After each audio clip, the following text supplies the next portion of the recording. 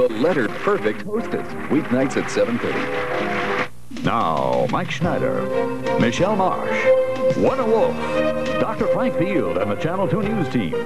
This is Channel 2 News at 11. Everything you need to know, because anything can happen in New York. Hello, Michelle Marsh is off tonight. Bree Walker is joining us.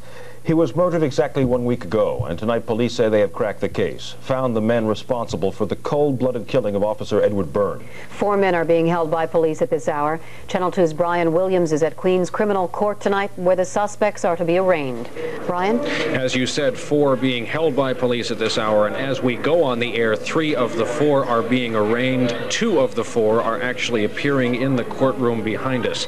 There is a camera in the courtroom situation allowed. The problem is we can't get pictures to you yet. It is only allowed under certain special conditions. When we're given the green light to take pictures of the arraignment, we can only show the suspects from the neck down because of identity problems. Again, 2 of them are in court right now. A 3rd is waiting in the wings. His attorney asked the court if that would be all right. He didn't want to appear before our cameras. A 4th suspect is still in the questioning phase, still being talked to by police. All of the arraignments tonight coming on a day when police finalized the investigation, rounded up, and told us that they had 4 suspects. Police had described him as their chief suspect, also as the trigger man. They believe 19-year-old Todd Scott fired the gun and took the life of rookie police officer Edward Byrne. 3 shots hit and killed Byrne as he sat in a squad car watching the home of a witness in a drug case. I believe the message that they were trying to get across is that you are locking up drug dealers in our geographic area of control, and that we're going to take out a symbol of the people that are making the arrest. Suspect number 2, 24-year-old Scott Cobb. Police believe he drove the car to and from the murder scene a week ago. Then at midday today, a 3rd suspect gave himself up to police. He's identified as David McClary of Queens, described by police as an accomplice. And tonight, a 4th suspect, a 4th arrest, a man already in police custody on another charge, identified by police as 22-year-old Philip Copeland of Crown Heights, Brooklyn. Police say he was in on the planning of the murder of Officer Byrne, but was not at the murder scene. Police say they moved in on suspects Scott and Cobb while they were inside a basement apartment in Hollis, Queens.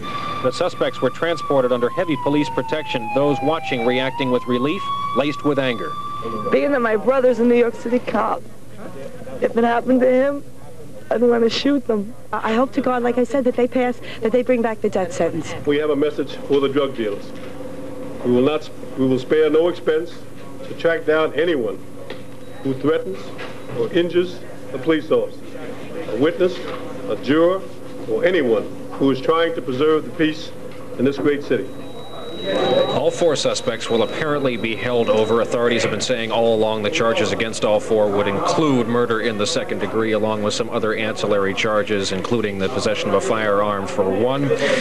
Again, Scott Cobb and Philip Copeland are the 2 choosing to appear here. 1 by choice staying away, 1 still in the system for questioning.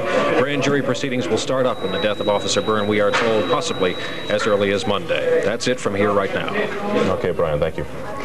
Tonight, New York City's emergency medical service is in critical condition itself. EMS workers staged a massive sick-out today, leaving many ambulances parked instead of rolling. It's a 1-day protest that's already cost workers 2 days' pay, and for some, their jobs. But as Channel 2's Reggie Harris reports, some workers believe it was worth the risk.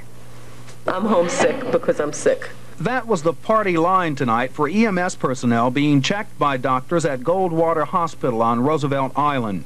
The checkups were part of the city's response to a sick-out by EMS workers who want to be paid the same as firefighters and police officers. Half of the EMS day shift and 40% of the night shift called in sick today. Before getting to the hospital, this man got the call saying he had already been fired by the mayor. They told me to report to duty or I would be terminated. And then when I spoke to my lieutenant, he says it was too late and that, as per Mayor Koch, we've already been terminated, all provisional employees. The decision to fire at least 45 provisional EMS workers, people who have been hired but are not yet certified civil servants, was made tonight at a City Hall meeting. The mayor made the decision, his deputy announced it. Those who engaged in the job action who are provisionals, they will be terminated with the right to reapply in 60 days. There is nothing the union can do legally to help those who've been fired because provisional employees can be dismissed without cause. Bresnoff also said that 58 probationary EMS workers who called in sick will have their probations extended for 60 days.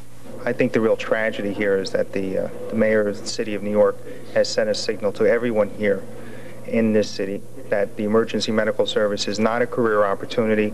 Even before the workers knew officially that some of them would be fired, they were worried about it. You have your car, you have your apartment, you have your bills, you have your whole life. If you lose your job, what are you? You'll be homeless. I think it's worth my job. Getting paid $20,000.